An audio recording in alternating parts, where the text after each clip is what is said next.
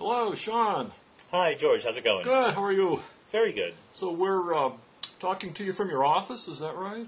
Yes, I tried to do the home thing, but the phone technology just wasn't up to it. So the office here at Caltech is marginally better, marginally more technologically capable. Well, I should say that you recently got an appointment at Caltech, the California Institute of Technology, there in Pasadena. That's right. It used to be little known, but now it's become famous because it's on Numbers on TV. So people know about Caltech. Oh, that's right. And I moved here just in September. Oh, well, I know the producer of Numbers. Ah. She writes some of the episodes. She's this really, really nice woman. She came to Santa Fe, I don't know, at least a year ago, and we went to lunch out at my favorite place to have lunch with people in the Plaza Diner, and she was telling me about a new show that she was pitching to the people in Hollywood, and it was going to be based on a small scientific research institute, something like the Santa Fe Institute, yes. And she'd been up there talking to Jeffrey Wolf, the president of the Santa Fe Institute, and a fellow physicist. Mm-hmm. This was before Numbers came out? This was while Numbers was out. It was fairly new. I hadn't heard of it then, but then I started watching it occasionally, especially if she was writing an episode. But I guess she was pitching a different series that hasn't yet found a producer or money or however that works. We Hollywood types would be able to explain to you, there's a lot of development hell that goes on. You know this stuff, right? Now that I moved to Hollywood, sure. Well, I noticed your home phone number is 213 area code. 213, that's right. So that's like the classic Los Angeles area code. I actually live in downtown Los Angeles, not in Pasadena. Yeah, wow. That's right. Like near MacArthur Park? Or? Yeah, so don't tell anyone, but the people who live in Pasadena is nice enough that the people who live here never leave. Yeah. So when I was shopping around for places to live, I decided I would not live in Pasadena, because it's nice, but I will come here every day. Downtown LA is undergoing a renaissance. Oh, I'd much rather live in Los Angeles than Pasadena. Yeah. Pasadena's always struck me as a little stuffy. Yeah, there's the Athenaeum, the faculty club with pictures of Einstein around. The Athenaeum. Murray Gell-Mann called it the mausoleum. Yeah. Right. Well, it's a faculty club. What do you expect? Yeah, Italian Renaissance, gaudy faculty club. I really liked it. I stayed there a couple of times in one of the rooms when I was writing my biography of Gell-Mann. Okay, yes, sure. Yeah. That's right. Now, I forgot that you must have haunted these very halls where my office yes, is. indeed. I would walk, I would get up in the morning, and I even I didn't stay in the Einstein suite, which is, I guess... I did. Did you? That's pretty nice, isn't it? That's very nice, the Einstein suite. Yeah, they gave him a good one. I know my friend James Glick stayed there when he was writing his Feynman biography. Mm-hmm. But, no, I settled for a lesser room, but I did get the maid one morning to show me the Einstein suite. Well, you're a good investigative reporter. Indeed, yes. And then I would get up in the morning and I'd walk down the Olive Walk to the other side of campus, there where the theoretical physics department.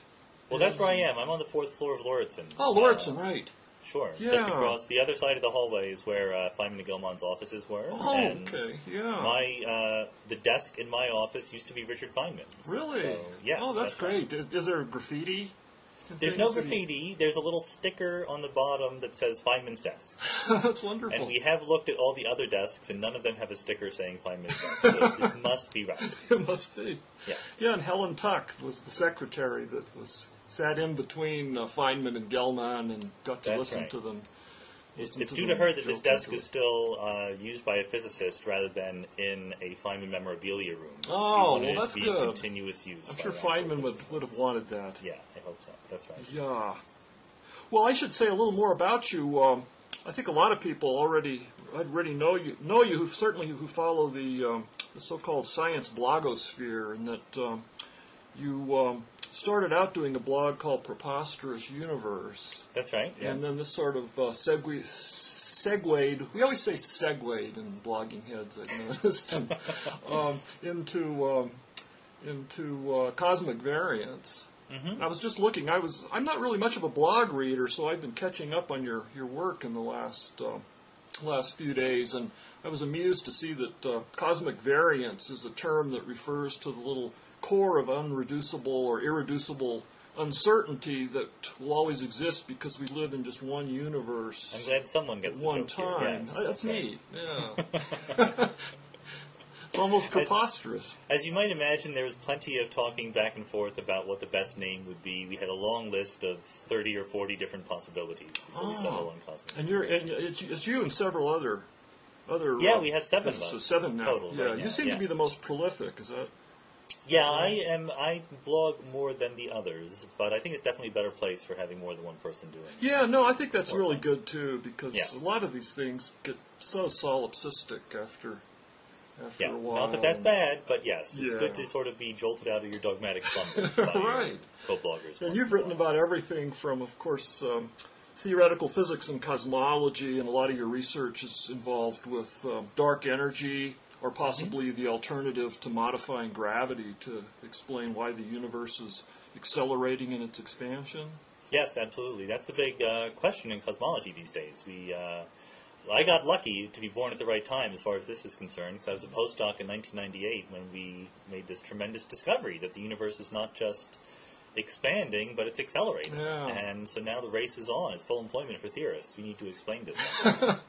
Yeah, I mean, that was really just came out of nowhere, didn't it, as far as what was established so far in theory and what people were expecting? It came out of somewhere, not quite nowhere. Yeah. In fact, the reason why I was personally well situated to think about it is that I wrote a review article in 1992 when I was a graduate student with Bill Press and Ed Turner about the possibility of vacuum energy, the cosmological constant. Oh, Something that had been around since Einstein and bounced back Right. and forth and was regularly dragged out of the idea hat to explain some unknown observations. yeah.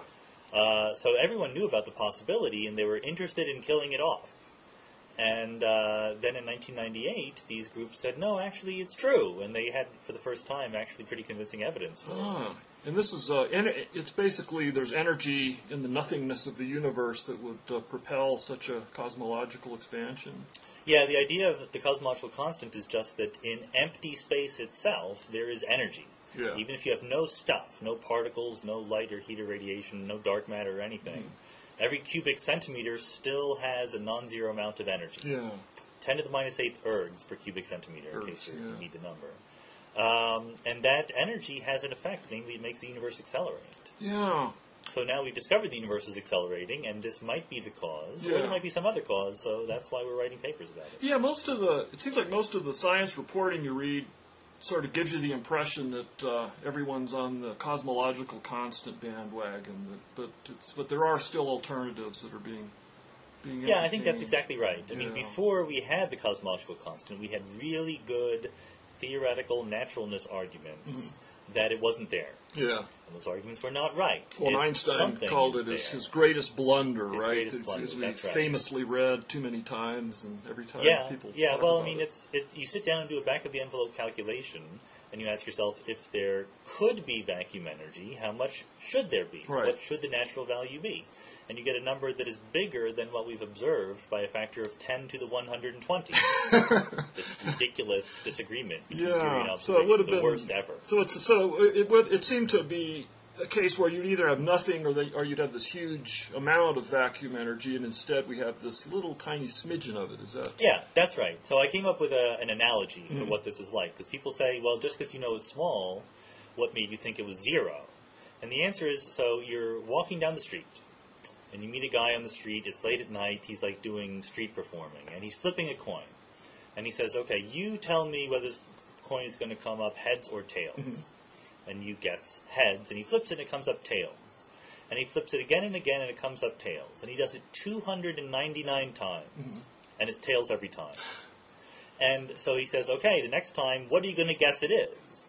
Now, you don't know what's going on. You don't know why it's come up tails every time 299 times. But it's easier for you to guess that you're dealing with a rigged coin somehow, and it's going to come up tails again. Yeah. But on the 300th time, he flips it and it comes up heads. That's what we're dealing with the cosmological constant. Something is making it much, much, much, much smaller, Yeah. 2 to the minus 300 times smaller than it should be. Yeah. But it's not zero. Yeah. What kind of thing does that? That's a mystery. Yeah. Wow. So Yeah, that's deep about stuff, as basic that's a right. question as. I mean, that's of course one of the big questions that superstring theorists have been grappling with. And Well, that's right. If you claim to have a theory of everything, Yeah. then everything should include the vacuum energy. Right. I remember years ago talking to Eva Silverstein about that when she had just gotten one of those MacArthur Awards That's right, yes. They're called Genius Genius Awards, Grant, to yeah. the great annoyance of the MacArthur Foundation for some reason. But Yeah, I'm sure they're very annoyed to get all that publicity. From yeah, that's the right. Genius Yeah, must be Awards, a terrible thing. Yeah, well, we've been thinking about it. String theorists, of course, have been thinking about it. And for better or for worse, what happened when astronomers discovered that the universe was accelerating, that was a piece of data that string theorists needed to take into account when they were trying to reconcile string theory with the real world. Yeah. And before that, they were looking for versions of string theory that would give you zero vacuum energy. Right. And that was And now hard enough. suddenly, they need to give you a version of string theory that gives you a tiny but not zero vacuum energy. And that did affect how string theory is done. That led to the whole landscape phenomenon. Right. Maybe we should back up a little bit and say, I remember, we were talking about this the last time I saw you, which I guess was also the first time we'd actually ever met in non-virtually, yes. Non-virtually. And it was when I was at the Kavli Institute for Theoretical Physics in Santa Barbara as science writer in residence. And it was, I think, maybe the first day I was there, and Steve Schenker, who's a superstring theorist at Stanford, was Grabbed down a bottle there. of scotch in one hand. Yeah, and steered 100 you into the ITP lounge. Exactly. He said, I got a $100 bottle of scotch here, which is... It was more than 100, but yes, it was very, very good. More than 100. Yeah, it was out of my league, but yeah, and he had lured us all into this place they call the Tower. Yes, this wonderful that's right. A new second part of story the room Institute for that Theoretical looks out Physics. over the Pacific, and Yeah, it's you a were hardship there, station, really. and Steve and Joe Polchinski came in later, who's of course one of the real leading theorists in string theory, and I guess had much to do with introducing the idea that there's not just strings but brains, these multi-dimensional. It wasn't just one-dimensional things. Right, and then Eva yeah. Silverstein was there down from Stanford along with Shamit Kachru.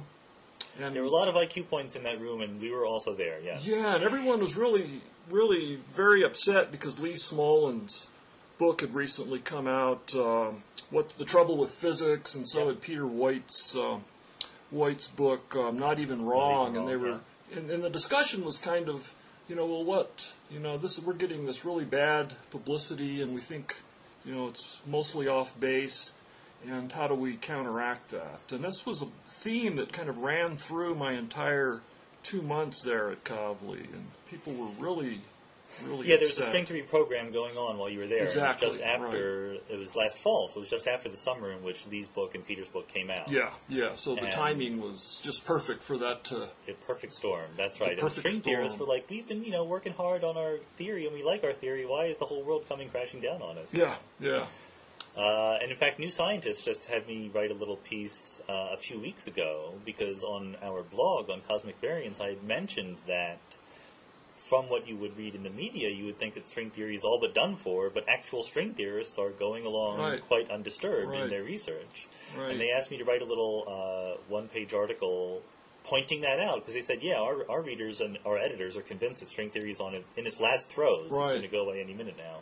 That is not actually the case. So you get a slightly distorted view of the view inside academia from just reading it from the books in the popular press. Yeah, and I gave a talk about that, and where I was trying to, make the point about how, in some ways it's a coincidence that these two books came out at the same time, but that, of course, they mutually amplify each other's message, and people think, well, wow, if two of these books just came out, one out of left field and one out of right field, the same publishing season, and then it gets picked up by the blogs and starts resonating through the blogosphere, and Peter White has his own blog, Not Even Wrong, and then there's this character at Harvard, Luboš Model. Yeah, Luboš Model, who I guess is Czech.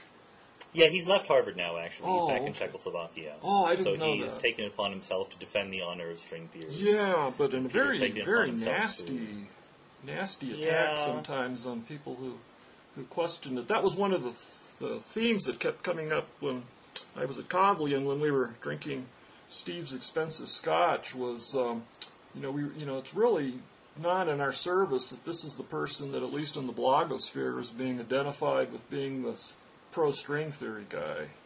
Well, I've said this for a long time, that string theorists, they do think, and I think with some justification, that right now the public image of how well string theory is doing is not reflecting the reality of how it's doing. But of course, in the past, it's been the other way around. It's been overhyped, and the public image might have gotten ahead of where the science is by some substantial amount. Yeah, so you swing from Brian Greene's book, Elegant Universe, on one pole to Peter Voigt's book, Not Even Wrong, on the other, and the truth lies somewhere, of course, in the middle of the pendulum swing.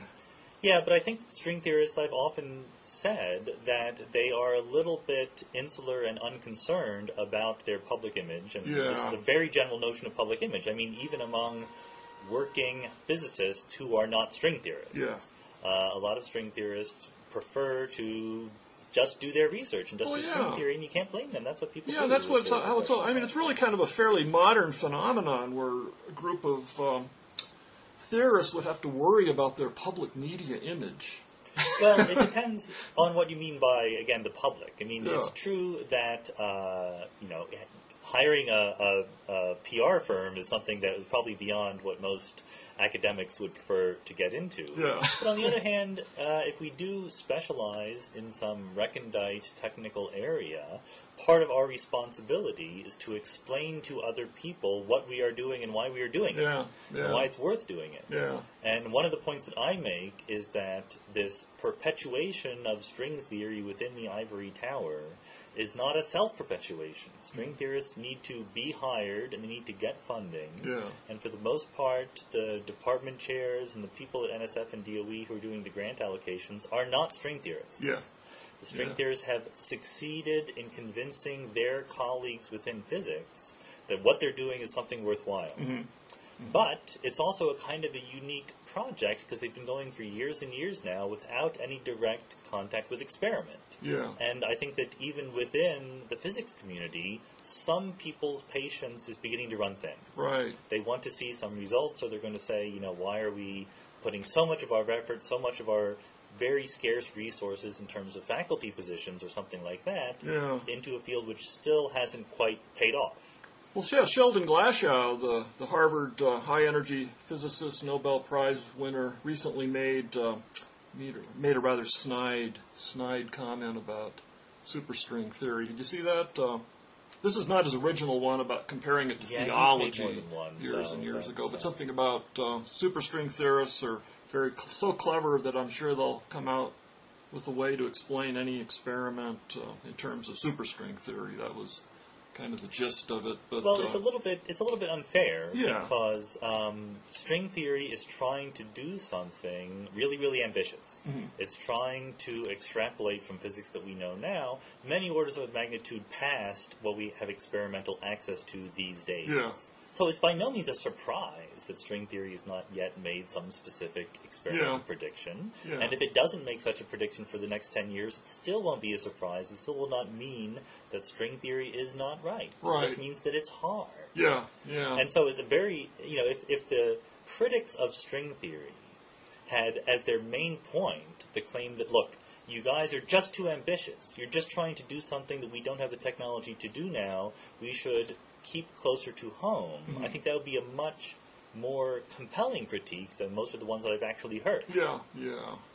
Well, in Lee's critique, Lee Smolin, I noticed was that on Cosmic Variance where Joe Polchinski reviewed Lee's book, and it ended up in this really interesting dialogue that's kind of gone on and on for a while. That's right. Lee's a frequent commenter at our blog, and so Joe wrote a review for American Scientists. And the beauty of blogs, it's really hard these days for me to write or contribute to non-blogging things because blogs have no space restrictions. I can be as sarcastic or as personal as I want, etc., etc. So both Joe and I separately reviewed Lee's book, and we had versions of our reviews that were longer and had some more details that couldn't fit into the published version. Oh, okay, so you were able to put them on the blog, and not only can we expound at whatever length we want, and not only can we have footnotes that go into more technical detail, but then there can be a give and take in the comments afterward. Well, I noticed that one of the points that Joe Polchinski had really objected to in Lee's book was that Lee was saying that when dark energy was discovered, that this had been so completely out of the blue and just it hadn't been predicted by superstring theory at all, and that this helped precipitate, or not helped, but precipitated this crisis that led to this idea of the landscape, where there may be 10 to the power of 500 different superstring theories, leaving us to wonder why we happen to live in this, one particular instantiation. So I guess, again, that's the cosmic variance problem. And there was and Joe sort of took objection to the way that was portrayed, and I think that I'm coming down on Joe's side in this debate.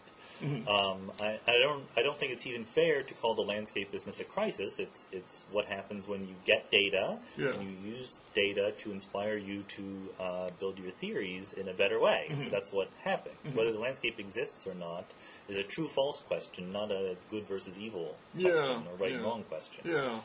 But a lot of people before the supernova results came out in 1998 thought that the cosmological constant was zero. We were all trying to come up with theories that had no vacuum energy, that space was flat and would be unaccelerated. And within string theory, it was thought that would be easier to do than to come up with theories where the cosmological constant was positive. There's all sorts of technical things here, like no one was really saying that you couldn't have a positive cosmological constant, but they were saying things like you couldn't have a positive cosmological constant that was truly stable and things like that. Yeah. And then, of course, when the vacuum energy was discovered, if that's what it is, the fact that the universe is accelerating, they said, okay, well, we have to deal with this, and so they are dealing with not quite stable vacuum, and they find 10 to the 500 of them. And that was this paper it was Shamit Kachru and... Shamit Kachru, KKLT. KKLT, yeah. Yeah, Kalosh, Linde, and Trivedi. Right, and that basically you went from saying, well, now that we have to accommodate this idea that we do have this cosmological constant, or would possibly have it, and it's not huge, but it's actually rather small, how do we explain this with superstring theory? And it led to this idea that it would be so unconstrained that you'd have the 10 to the power of 500 different universes, each with different laws. Yeah, and but this is not a choice that you have. This is either what string theory predicts or doesn't. Yeah. And it's still an open question. It's not absolutely set in stone. Yeah. And could you talk a little bit about why that's called the landscape, just for... Sure. The general idea is that the good news is that there, as far as we can tell, is only one string theory. And in fact, it's not even string theory. It's something called M theory. Right. And what we used to think were the different versions of string theory are actually just different limiting cases of M theory. That's the good news. And then you run into a bunch of bad news. The bad news includes the fact that when you say, what is M theory, you say, well, it's the theory that has string theory as different limiting cases. It's very difficult to give a once-and-for-all short description of what M theory itself is. We're still not sure in different circumstances. The other bad news is that when you say, okay, you have this M theory, what kind of versions of M theory look like a four-dimensional world? Yeah. We live in a world that has 3 dimensions of space, 1 of time. We know that there's different versions of M theory that look 10-dimensional, and there's even a version that looks 11-dimensional. How many are there that look 4-dimensional? And the answer is there's a bunch. There's possibly 10 to the 500 or some ridiculous number like that. And these are like different phases of space-time. It's not really different theories. It's like you can have ice or water vapor as different phases of water. You have 3 different phases that we're familiar with. This is saying that space itself has 10 to the 500 different phases. It's called a landscape because we have this image of like this multiverse, which we can think of as this multi-dimensional landscape with peaks and valleys, and each little nook and cranny is a different one of the 10 to the 500 universes. Yeah, we have this idea that there's a whole bunch of parameters, a whole bunch of fields that can take on different values, and it's like a ball rolling down some very, very complicated set of hills. Right. And of all these different parameters that can take on different values, the ones that can sit there and be relatively stable are the ones that correspond to minima, sitting at the bottom of a valley in that landscape of possibilities. Okay.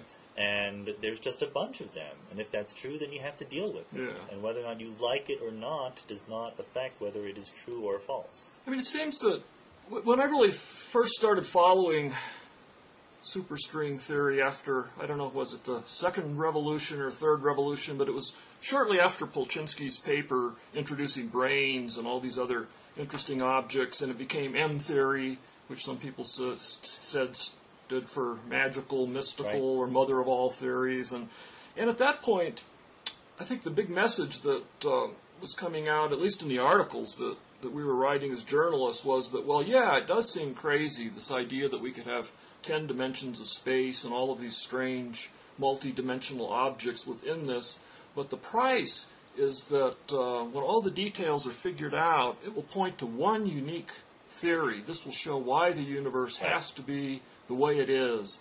And instead, it's led to the landscape where we're saying that maybe the only way we can say the universe is the way it is because of the anthropic argument that, well, it happened to be the way it is because it could produce beings like you and I who could sit around and come up with superstring theory. So, well, to me, I think that's what we prejudicing found it so dissatisfying. Well, when you say that the way that it is because it had to be that way to come up with us, I mean, I would say it as the idea is that we live in a universe where conditions are very different from place to place. Yeah.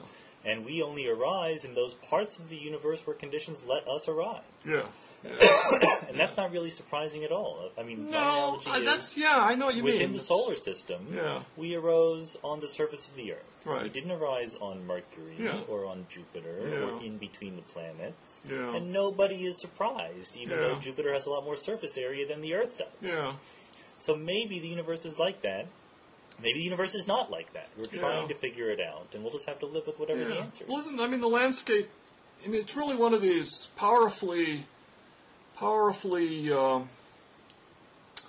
would the word be, tautological arguments that, it's obviously true. No, it is not. It really, really is not obviously true. It seems tautological to me in a way, and I don't mean that negatively. I mean, it means tautological to me in the same way that that variation in natural selection is tautological. But it's not. It could have been different. You don't need natural selection. Yeah. You don't need to have descent with random variation. You don't need to have the genetic information that is passed down from generation to generation be digital rather than analog, which is necessary for natural selection to work. Likewise, there's a tautological version of the anthropic principle that says we can only exist in conditions under which we can exist.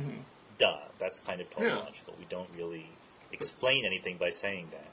But there's also a non-tautological version that says that conditions in our universe that we observe, which appear to us to be unnatural, are only appearing unnatural because the part of the universe we observe is one element of an ensemble. Yeah. So we have numbers like the cosmological constant or other numbers that we measure in particle physics that we say, that's not the number we expect. This is very surprising to us. It could be that there is an explanation for these unnatural numbers in terms of a measure over some ensemble of possibilities. Yeah. If that's right, it is not tautological. It could be wrong. It might not be true. So if all you use the anthropic principle for is saying that conditions in the universe are consistent with us being here, that's sort of useless and a waste of time. I see. But if instead we're asking, should we be looking for a unique dynamical explanation for the value of the vacuum energy? Or should we just be able to live with it because if it were its natural value, we wouldn't be here? That's a theoretical choice that has ramifications. It's not a tautology. Yeah.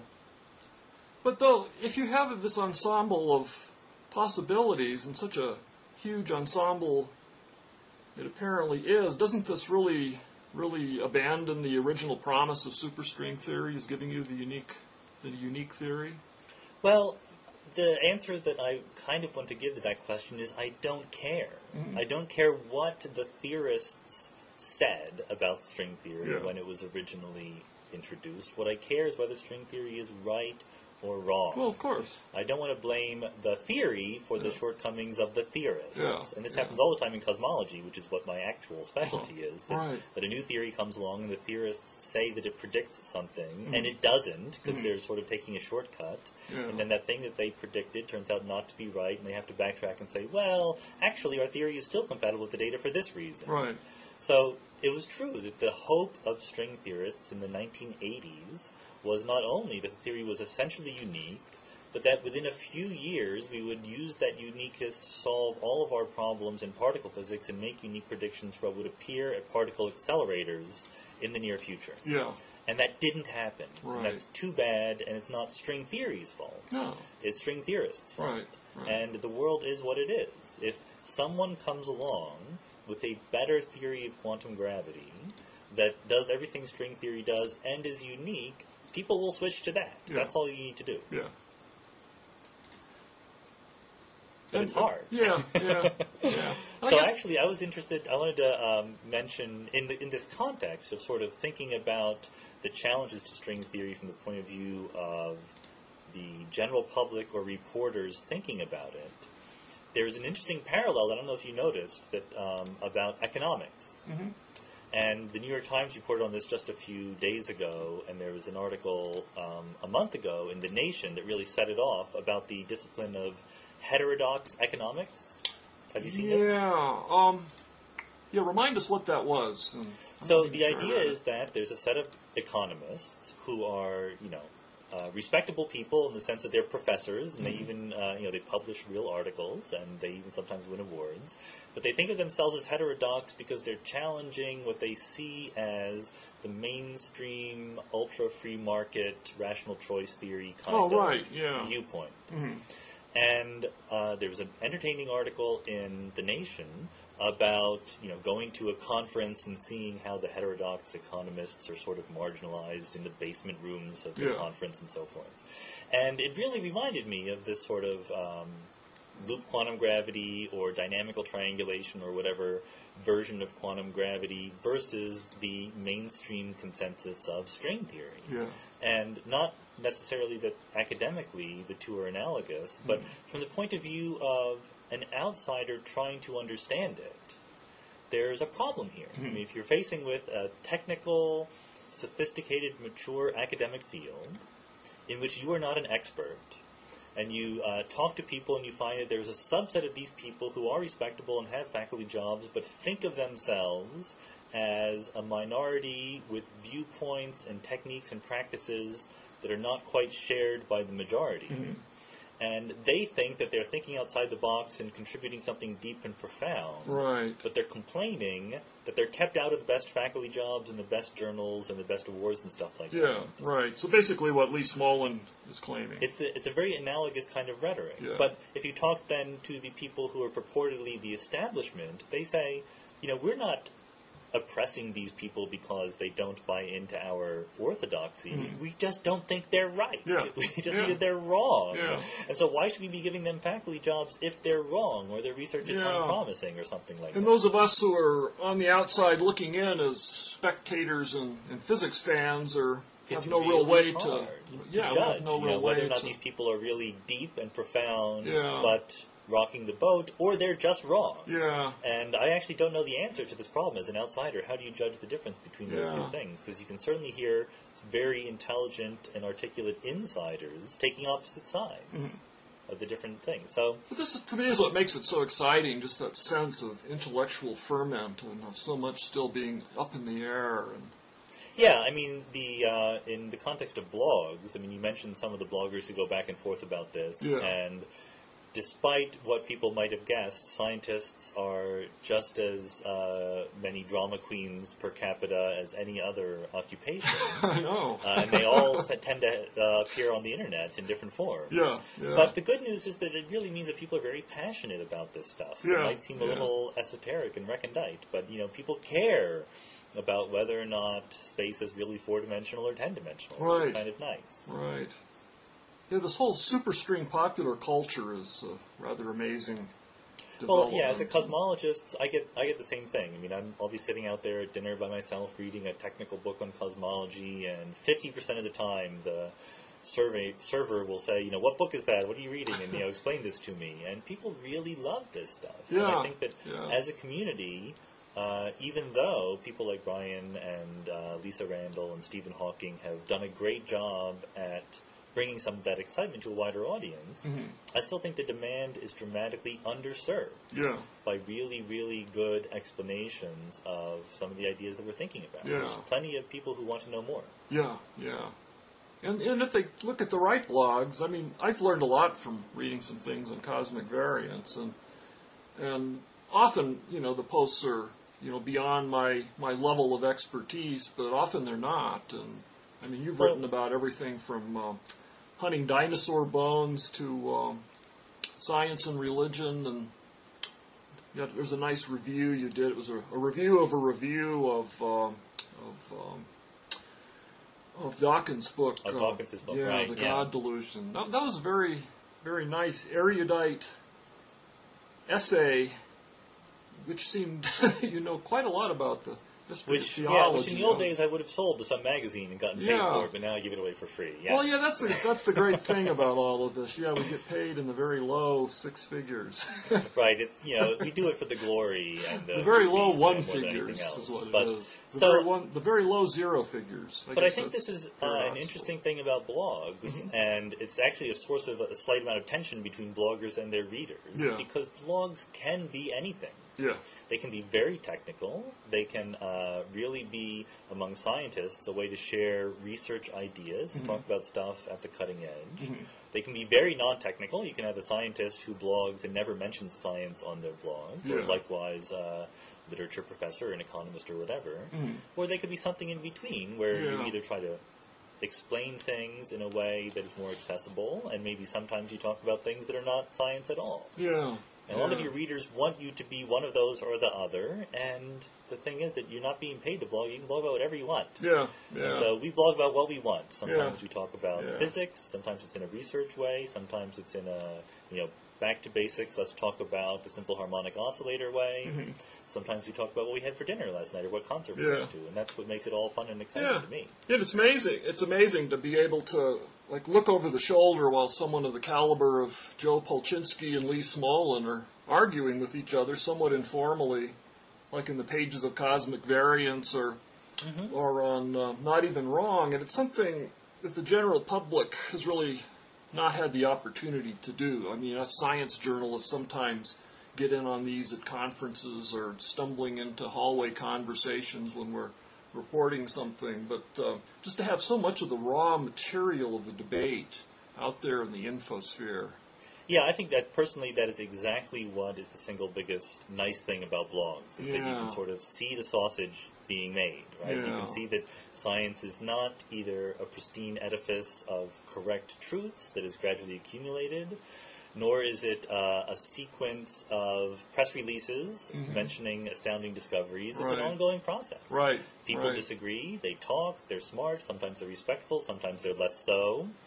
The downside of that is, of course, if you read the comments, it's sometimes hard for the outsider to know which comments are by people who are Nobel Prize winners and which ones are by people who have their own theories of everything that they came up with. They're in the basement. Well, yeah, especially when so many people are posting with, whimsical nicknames. And yeah, there's a lot of people out there who are pretty sure that they have figured out stuff that has stumped generations of establishment scientists. But that's also, part of the fun of it. So yeah, because in the past, really, people would read Science Times or Discover or Scientific American, and you would get these occasional snapshots that would kind of freeze frame the field that you were interested in at a certain moment, and then now you just have this continuing sausage-making mess that you can follow if you're so inclined, and it's wonderful. I think so, but I think also, for whatever reason, I think it's an interesting sociological phenomenon that physicists in particular and scientists in general have been slow to take up blogging compared to other areas of academia. I mean, physicists like to claim pride for inventing the World Wide Web. It came out of CERN. But when I tell my physics colleagues that if you go to economics or political science or law professors, the most famous, well-established people have blogs. It's not just, we quirky few. Yeah. And yeah. they're a little bit astonished. Like, they actually waste their time doing that kind of stuff? Oh. And I think that in fields where the engagement with the interests of people on the street is a little bit more immediate, the idea of talking to a wider audience is not quite seen as much of as a waste of time. Yeah. And I bet that 20 years from now, that will be true in science as well. Yeah. That more people will understand that this is not just a distraction from the real work. Yeah. That not only discovering new things about the universe, but talking about those discoveries in this informal context is a useful contribution. Yeah. Just trying to imagine what the 60s would have been like if Murray Gell-Mann and Richard Feynman were blogging away. Exactly. Isn't that the greatest tragedy that we don't have that? Yeah, yeah. Because you know that if one of them set up a blog, the other would set it up tomorrow. Oh, yeah, and they would compete on who had, the really coolest software and the latest, Ajax programming and... Yep, absolutely, yes. That is too bad. It's another thing that I think it's wonderful about Wikipedia, just sort of continuing this theme of the wonderful messiness of the internet. And I just love Wikipedia, and yet people will say, well, yeah, but how do you know if you read something there that someone hasn't just, come through 5 seconds before and, inserted some ridiculous error? And yet that seems to be happening less and less, and there's so many little proofreading enzymes in the in the form of all these other Wikipedians that are, everyone monitoring a few articles and protecting them against vandalism. And out of this, you get a pretty good reference. It's something I would never use as my final reference, but for me, the lesson is that there is no final reference, and you shouldn't use Britannica as your final reference either. Good. I think that you've gotten the right lesson. So you said exactly what I would have said there, which is, You always want to get things from as many different sources as you can and make sure the different sources aren't just echoes off the same source that are, ricocheting in the infosphere. And Wikipedia has the benefit of being, having a lot of stuff and having it much more easily accessible than anywhere else. Yeah. So why not use it as your first place to go? Yeah. When I was writing a paper a few months ago about the cosmic microwave background, I needed a certain recursion relation for Legendre polynomials. Mm-hmm. And I didn't have any books with me, and so I looked it up on my laptop on Wikipedia, and there it was. Yeah, yeah. And of course I went back and checked it in a real book later before I published it, but why not use that? I think it's great. Yeah, I've been using it. This week I got the copy-edited manuscript back for my next book, The 10 Most Beautiful Experiments, and sometimes I'll just want to really quickly check something. I mean, absolutely know it's right, but I'll get this nagging feeling, and I know it's when you're absolutely sure something's right and you decide you don't need to check it, that it'll turn out to be wrong. So sometimes if I'm really in a hurry, I'll just go onto Wikipedia and I'll figure, well, what's the chance? I know I didn't use Wikipedia as my source, but what's the chance that they would make the same random error that I did? Right. Yeah. Right. Yeah. And it's very amusing to read, the Encyclopedia Britannica has blogs now. And they're defending their turf as much as they possibly can. Right. Trying to talk down Wikipedia. But, there's actually about me in Wikipedia, not in Encyclopedia Britannica. Exactly. So my loyalties are clear. Yeah. Well, there's just so many, so many times I'll turn to Britannica. I'll turn to that first. I subscribe to their full edition and have for years. And sometimes I just won't find something. Well, for current events, Wikipedia is amazing. There are people who really put things in there very, very quickly. Yeah. And it's changing, and I think that the iPhone is another step towards this. I mean, pretty soon every person in the world will be connected everywhere they are. Yeah. And that's going to be a different kind of world. It's all happening so much faster than I ever thought it would happen. Yeah, we just got our first car that has a GPS system in it, and now I don't know how I ever got anywhere before. I haven't. My car where to go. I haven't made that leap yet. You become dependent on it very, very quickly. Yeah. Yeah, I'm sure. Yeah. And you said we, which gives me another nice segue into. I understand that you were engaged to not only a blogger but a science blogger. That's right. And it's Jennifer Roulette. I wasn't sure if she used a French pronunciation, like that nice little beret she has in her cartoons of herself. Yes, that's right. Jennifer blogs at Cocktail Party Physics. Cocktail Party Physics. That's right. And she's a science writer. And her two books are, one is a collection of little essays on the history of science called Black Bodies and Quantum Cats, and her other one was written on a dare, and it's called The Physics of the Buffyverse. Buffyverse. Oh, this is Buffy the Vampire Slayer? That's right. It's the Buffy the Vampire Slayer version of the physics of Star Trek. Oh, so she's following in Lawrence Krauss's estimable footsteps. That's right. Oh, this is good. We'll be sure. We'll send, when we're done with this, you can email Brian links to these. Okay. Yeah. Good. Yeah, I started looking at her. You referred to her. I guess her blog basically chronicles your. I mean, not in any detail, but you're meeting each other at a conference somewhere and your courtship. Well, actually, yeah. Both Jennifer and I tend to blog not about personal things and our love lives or what restaurant we went to last night. Yeah. But we decided that because we both met through our blogs, that is actually how we met, that we should at least post once we got engaged. We should tell our readers that we both got engaged to each other. And that happened in November. We told the world. She did refer to you by name and not just as future spouse? No, yeah, back then we did admit that we had names, and so that's okay. So now we've just become future spouse. And it was really interesting to see the reactions to our engagement post, though. I mean, we got quoted in Nature magazine about the fact that we were getting engaged, which I think is the first engagement announcement I've ever seen in Nature, only because we met on our blogs. That was considered really cool. And in the New York Times also, it got in there. And so she's moved to Los Angeles now, but she's a science writer, and our blogs are actually very, very different. She can write; she's really good at writing, and I think her shortest post is longer than my longest post. Well, yeah, I noticed she's writing. It's more like essays. It's a skill, That's right. Well, do you do that too? I mean, I noticed that one person. I think you said this yourself. That one of your posts. I think it was the one on Dawkins. God Delusion book was vying for longest blog post ever. Yeah. Well, that was an accumulation of many, many things. Yeah. But I mean, another topic that is worth some dissection is the relationship between religion and science blogs. Yeah, it's my second favorite topic, I think. Yeah, it's gotten to be quite the popular thing, for better or for worse. Yeah. But I have an unusual upbringing because I'm an atheist, but I did go to school as an undergraduate at a Catholic university at Villanova. Oh. So I've taken, many semesters worth of courses about religious studies. Oh, so that's why you were so up on Duns Scotus and Aquinas and...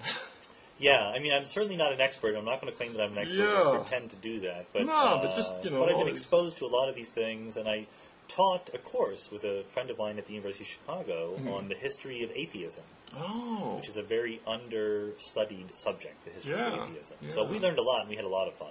Yeah, there was a nice theme in that post where you were talking about basically the history of religion as being this contention between two forces, and one being the ancient Greek conception of God, and the other being the Jewish tribal Yahweh kind of God, and that this tension is something that just constantly exists to this day in religion and leads to all of these really basic contradictions. Yeah, I mean, I think that's right. I think that not only is it true that there's famous theological conundrums that basically come down to one or the other version of can God make a rock so heavy that he himself cannot lift it? Right. But not only do they exist, but they can be traced historically to the different kind of conceptions of a monotheistic God. We started out with a pantheon, which is kind of silly to imagine. It's sort of very obviously mythical and anthropomorphic to have a god of love and a god of war and so forth fighting each other. But it's also, it fits the data pretty well in terms of, we live in a messy world. We don't live in a world that is very, very strictly ordered and has everything happening nicely. So having a bunch of gods that are warring with each other kind of makes sense from that perspective. Yeah. So if you want to sort of say that, well, there's only one God, and God is omnipotent and omniscient, but yet we still live in this messy world, you're going to face conundrums. Yeah. And Aristotle and the Greeks got out of them by saying, well, God doesn't mess with the world. God just is the prime mover and is sort of some immanent force. Yeah, the old deistic God that so many of the 19th century physicists were perfectly happy with. Absolutely, that's right. Mathematicians. And there's sort of a theologically respectable stance along those lines. Yeah. But then people also want to believe that praying to God makes a difference. Right. And it's right. reconciling those two ideas that is really, really difficult. That's what really struck me, a couple summers ago when I was in Cambridge, England, at this Templeton Science and Religion thing for journalists. And we'd listen to these people like John Polkinghorne, and we'd read people like Keith Ward, and they were not at all satisfied with this deistic Greek idea of God just set the machine rolling, and now we can, if we choose to, we can, talk about, oh, God is just the wonderful, beautiful order of the universe, the way Einstein sort of misled people into thinking he was religiously devout. And, right.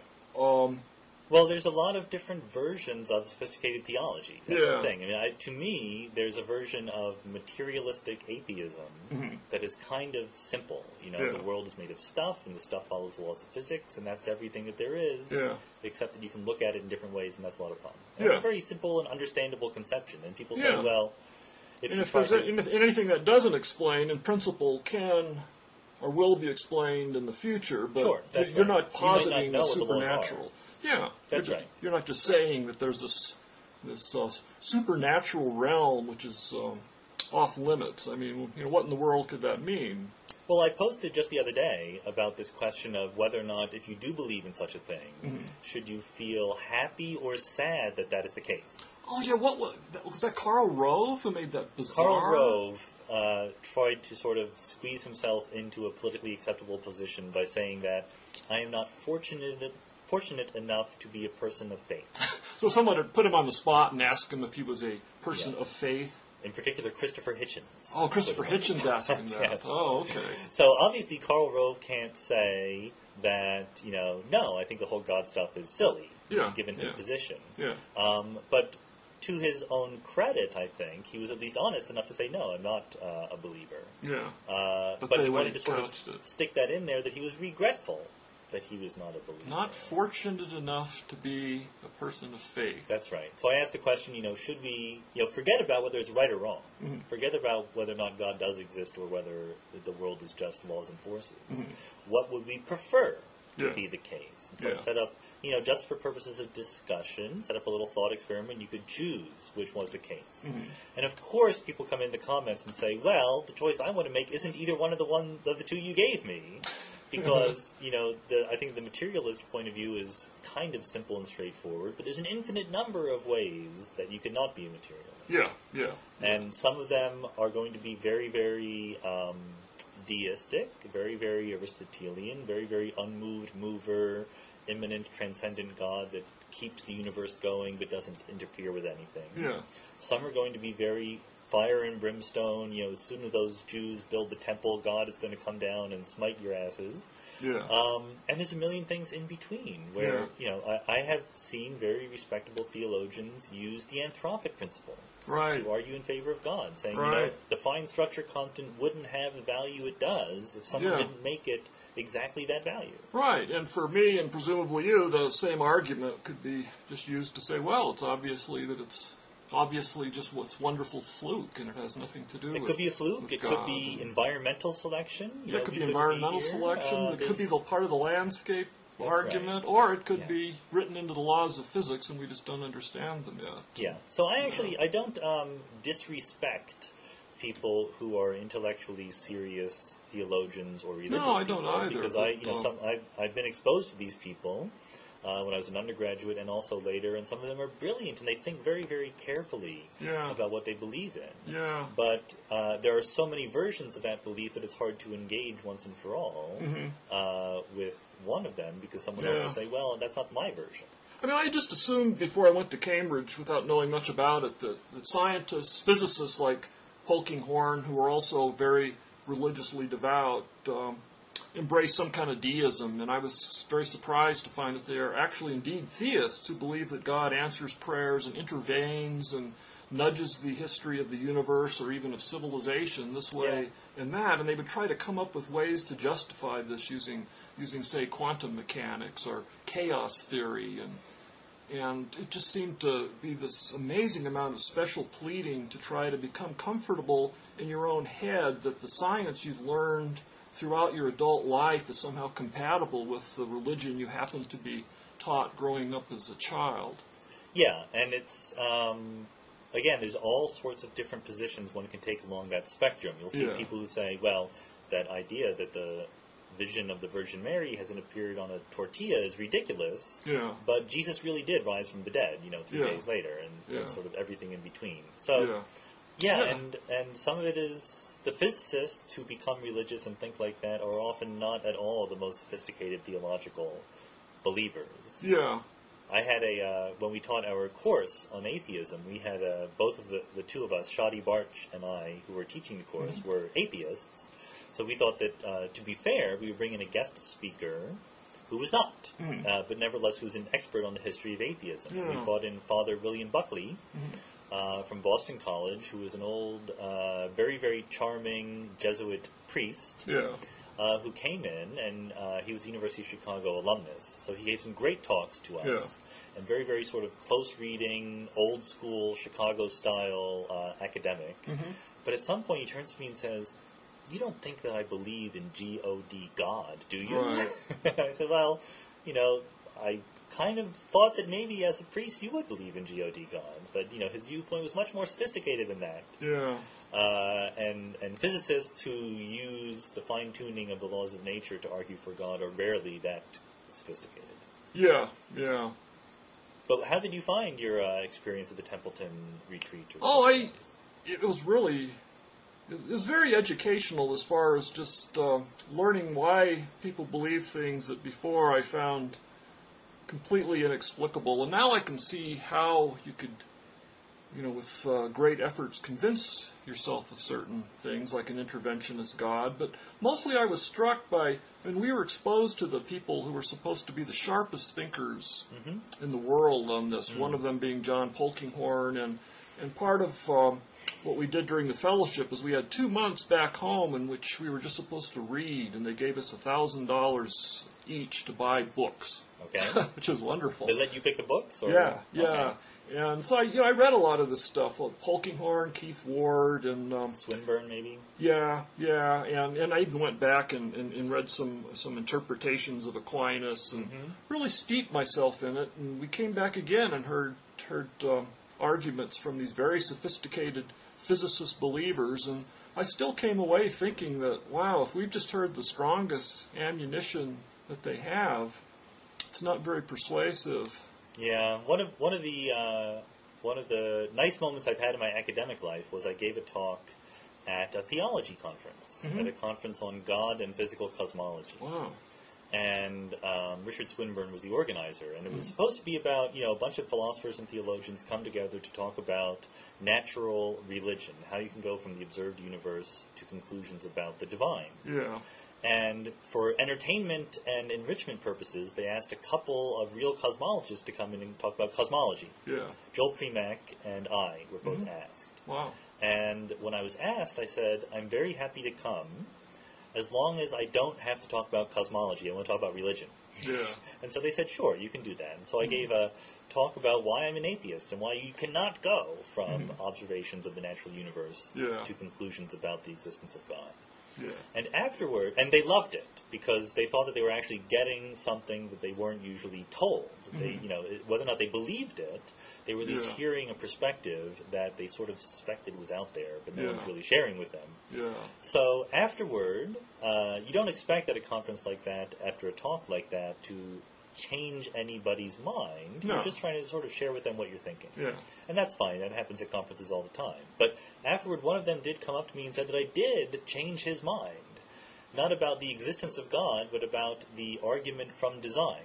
Oh. The idea that you could look at the world and discern in it some patterns that were evidence for a designer of some sort. And he said that before my talk he thought that was plausible, and afterward he realized that it was not going to work. Yeah. So that was very nice. It was very refreshing that someone would actually change their mind on the basis of hearing it. It is. Yeah. Yeah. I mean, you just pick up a crystal that you find walking on the trail and see this embedded three-dimensional geometry, and how can you not think that design can arise without a designer? But sure, no, I mean, if you didn't know any better, Yeah. if you didn't have the laws of physics, and you didn't have Darwinian evolution, and you didn't have our notions of cosmology, I'd be completely willing to believe that the stuff we see out there in the universe had some purpose behind it. Yeah. But I would still be suspicious because, the world is still a messy place. Yeah. The world is full of chaotic, crazy disasters. Right. So it's certainly not a very good fit, even from the start. Yeah, it's just a wonderful tension between order and randomness. That's right. And I think that, I always just refer back to David Hume's Dialogues Concerning Natural Religion, which did a great job of completely eviscerating the argument from design even before it was fully articulated by William Paley and others. Really? So this was before Paley finding the watch on the heath? Exactly. He did not find the watch and the rock and so forth. Before he'd done that, Hume had basically showed that it was silly. Yeah, well, didn't he say that, it just doesn't get you anywhere, because then you're going to have to figure out a theory for who designed the designer, and among other things, and he said also, redress. The really good point I thought was that even if you bought this, what conclusions are you going to be able to safely draw about the designer? Yeah. Is it a committee? Is it a graduate student? Was it a mistake? Yeah. There's just very little from Is the it a simulation running in a... Well, that's right. Are we just, in the Matrix and so forth? Right, These are all very good questions. Yeah, you can't, it gives you nowhere to go from there. Yeah, that's right. And one of the side benefits of the blogosphere is that this is a debate that is happening a little bit more out there in the open.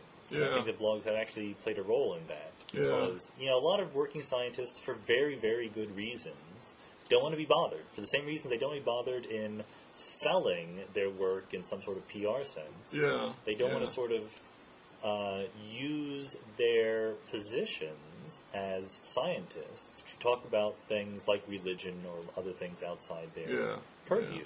And I sympathize with that. I think that's right in some sense. When I talk about religion or whatever, I don't say, look, here I am a physicist and this is why you should believe me. Yeah. I try to make an argument and have people actually believe the argument or disbelieve the argument. Yeah. But there's a perspective you get from being a working scientist that you can bring to these questions. Whether or not you have any special insight is debatable, but you shouldn't be forbidden from talking about it. Yeah.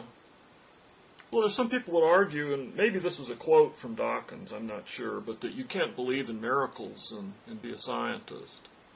Well, again, I think that one of my criticisms of the new wave of atheism books by Dawkins and others, even though I generally agree with their conclusions, is that they tried to be too comprehensive in their critique of religion. Yeah. They didn't only say it was wrong; they said it was bad, and then they tried to come up with bad some, and stupid, evil, the cause of all the problems of the world, and they tried to come up with some evolutionary psychology explanation for why people are religious. And it diluted what I thought was a possibly good message of the book, which is just that if you think about the world scientifically, you don't come to the conclusion that there are any supernatural forces at work. Yeah, so you're more of the view that it's something that has outlived whatever usefulness it had in the past. And well, no, my view is that I don't talk about its usefulness. I want to talk about whether it's right or wrong. Yeah. Just like with the landscape in string theory, it may or may not be encouraging or discouraging. It may or may not make it harder or easier to make predictions. What I care about is it right or is it wrong? Right. And likewise with religion, there are certainly good things that religion does. Religion makes people happy in certain circumstances. It leads to good charities. It gives people a sort of social locus of their communal lives in certain circumstances, in addition to various bad things that it might do. Yeah, but it's not very good at explaining. If it's not right, then I would prefer to find other ways to get those benefits that do not rely on statements about the universe that are not right. Yeah, and I think a lot of people are able to, some very good scientists are able to be religious believers, but they don't use their religious beliefs as the basis for their their physical theories. Right. Obviously. I mean, that's why I don't want to agree with Dawkins's quote that he just said, that you can't be a good scientist and believe in miracles, because there are plenty of good scientists who believe in miracles. Yeah. I mean, empirically, there are plenty of people who do great science as a matter of fact, and yet are religious. Yeah. You can't deny that. I think most people like that compartmentalize and really have just, two different ways of thinking about two different things, and in some ways the subject matter is completely different anyway. I mean, you can certainly easily be a deist and have all of your physics subsumed into that, but I don't think most people try to reconcile them or subsume one into the other, and it's just just a few people that feel compelled to do this that drive a lot of the debate. It is interesting, though, that on the physics or biology or science blogs more generally, the percentage of talk about religion is much higher than on the economics or law professor or English professor blogs. Yeah. Well, I know it's something, whenever you write about it, you get more email than you do about anything else. And right, and people say, why are you talking about this? And you go, well, somehow people seem to be interested in it. Yeah. It seems to matter to people, and it affects the world. So I think it's worth writing about. Yeah. Well, I guess we've managed to talk more than an hour here. We've gone past an hour and we didn't even get to the plates, which is too bad. Yeah. I'll just mention them briefly.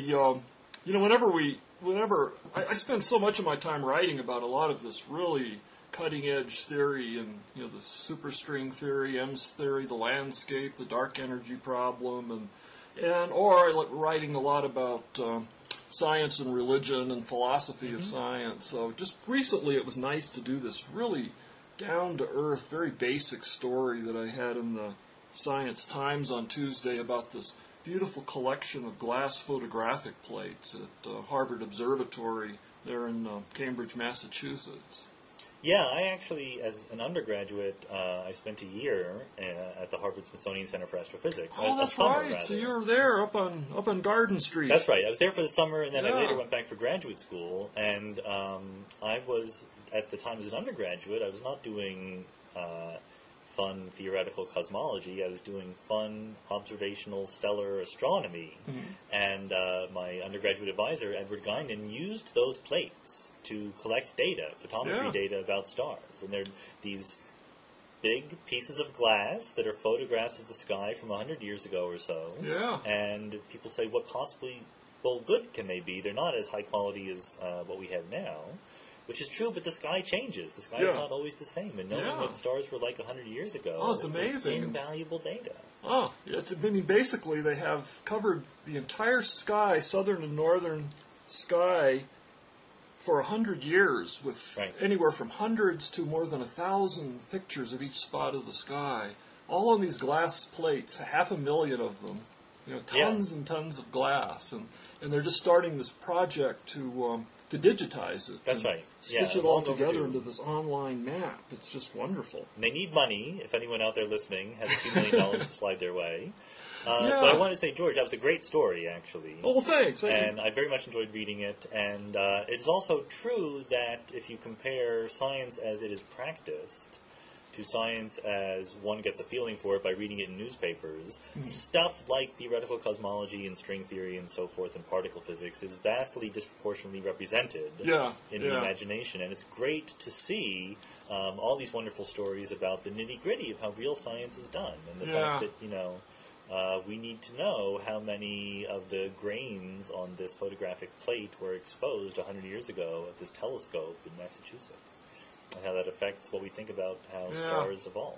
It's just wonderful getting down to the basics there and looking at the old journals in which they, wrote in cursive with fountain pens. And Well, this is why I enjoy blogging about my trip to Wyoming, going dinosaur hunting. Oh, yes, right. That must have been such great. a different tangible experience than my professional work, which involves going to Starbucks and sitting down with a pencil and paper and writing equations. And I relate those equations to multi-billion-dollar experiments that people do in the mountains or in the sky. Yeah. But a lot of science involves, hopping in an airplane, bringing your burlap with you, and going out there on your hands and knees and digging. And that's still a lot of how it's done, and that's how it needs to be done. I loved reading about these old astronomers, they weren't old then, but they were these these young astronomers going all over South America and climbing to the top of mountains, looking for the perfect place to set up a telescope and expose these glass plates and then carry them down the mountain on muleback to ship them to Boston Harbor. That's right. And, of course, the Harvard computers, the women who were employed. Yeah, like Henrietta Swan Leavitt. Right, without whom we wouldn't know how big the universe is. That's right. Yeah, those were the days. Yeah. Well, Sean, it's great talking to you. Let's do this again. All right, great, George. Thanks for inviting me. I had a great time. And do you suppose that the future spouse might want to do a show with me? Future spouse would love to do blogging heads, I'm sure. I will speak for her. Yeah, please ask her. Yes, that would be I will good. ask her. She would be great. Oh, excellent. Okay, well, we can, I guess, press our stop buttons here and then ship this off to the home office. Okay, great. Thanks. Okay, Sean. Bye. Bye.